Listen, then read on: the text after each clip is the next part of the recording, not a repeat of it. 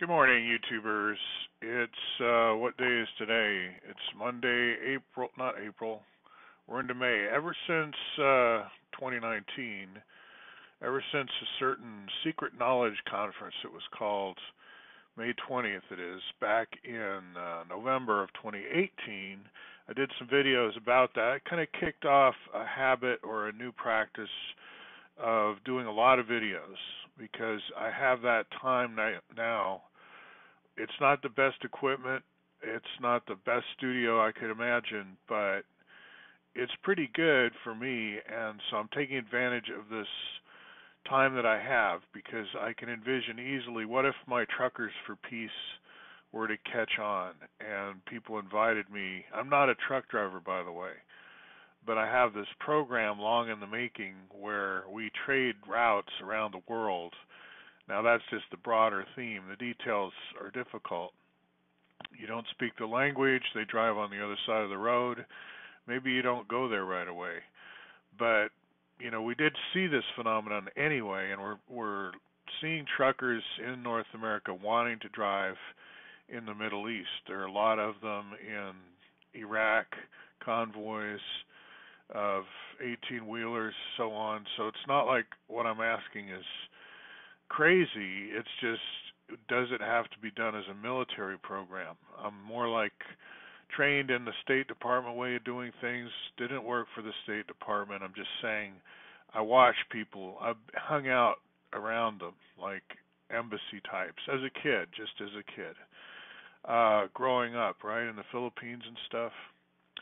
So what's on my screen, what I'm going to talk about here is you've seen all my videos. I haven't promoted them much. I just say, hey, here's some stuff on Facebook, and then I plot them down on my blogs, but I haven't done a great job yet, and I mean ever, but I hope to, really organizing them so you can see, because he talked about this topic already 5 times, so why don't we put those together? Like these videos I'm doing can easily be reshuffled. A lot of them are on the same themes. I keep the themes pretty tightly focused. It's kind of jumping around between Python and its ecosystem, which includes these days Pandas, NumPy, Jupyter Notebooks, Jupyter Labs. So I'm in that space. Machine learning happens here, scikit-learn, great training ground, TensorFlow, PyTorch. I don't have videos on those because I'm not really competing right now with professional machine learning teachers. They're doing a good job. I'll teach it professionally, but I won't do the YouTubes about it because I'm not really advertising that as my niche. My niche is I phase in the Bucky Fuller geometry called synergetics, which is also philosophy. It's in the humanities. And clearly, it's got a simple volumes table like 1, 3, 4, 6, 20, 18. We haven't sorted the column on volume yet, so the icosahedron, even though it's a little smaller. And you say, well, what icosahedron am I talking about? These all have to have specific edge links to come out with these nice ratios, volume ratios. And I'm saying, yeah, you're thinking correctly there. So this is not as known as ABCD, right? It's like we don't have this in elementary school. In fact, polyhedrons are always in the back of a book in geometry, even in 10th grade in my experience. We don't get there with the teacher. It's all plane geometry. And that's it for a lot of us. We're never going to come back to geometry, really. Maybe if we get into CAD, so we go to architecture school and we start over. Chemistry, going to have some polyhedrons. Crystallography, definitely. So Arthur Loeb is a crystallographer, and if you go back and see other YouTubes, I pick up the crystallography thread here and there. So the anthropology question is, because you see I write a lot about path versus STEM, and by path I mean philosophy, anthropology, theater, and history. And by STEM I mean science, technology, engineering, and mathematics. There's a lot of agreement on what STEM means, and then they stick an A in to say STEAM, which seems pretty clever, but then they say that means art, and I say anthropology, because anthropology includes art, and over here on the left, that A is also anthropology, so then I can intersect the two like in Scrabble, kind of clever. But what I'm leading up to is anthropology.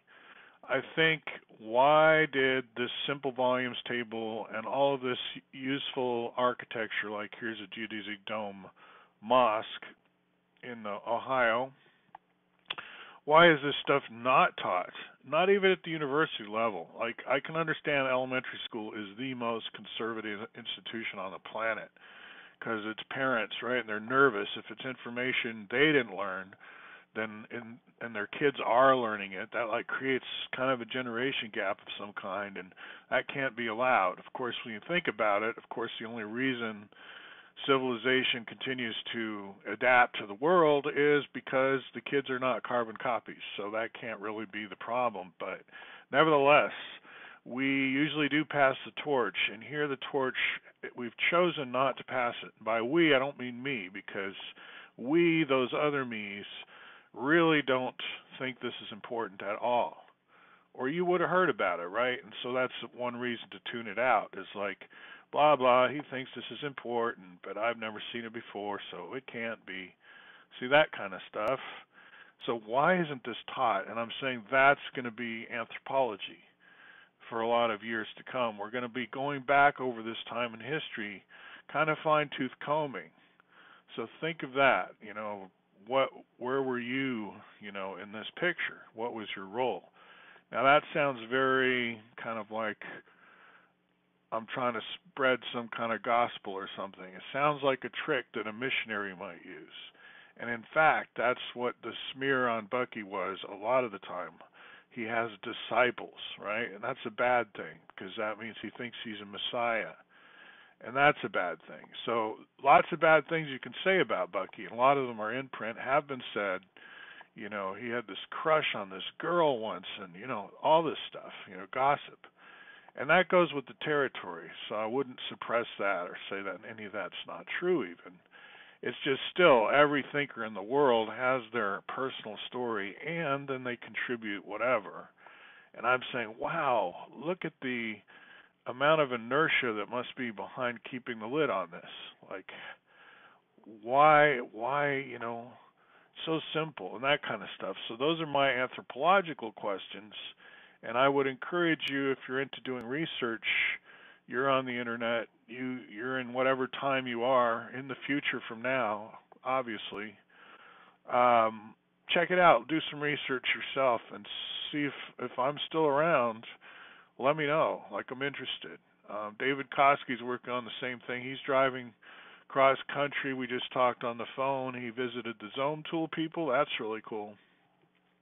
And there's some artists and other people who are very fluent with this stuff already, or seem to be, but, it's still a question. Why is it so embedded in the culture and yet kept out of your curriculum? You, the paying public school taxpayer type, aren't being told about one of the great American geniuses of the 20th century and the simplifications and streamlining that occurred in the pedagogy around polyhedrons. No, you can't know that. Don't go look at all the YouTubes up till 2019 and see how many take this up, aside from mine. Subtract mine and then see. And so, wow, there must have been a really, really strong iron fist keeping this stuff down. So look, where is it? So that's anthropology. That's something to study. Inviting PhD theses, books, movies, interesting, I think. That's just me, duh. So anyway, that's a fun video for today. Rambling as usual. I hope you have a good afternoon when we get to it, and rest of your day.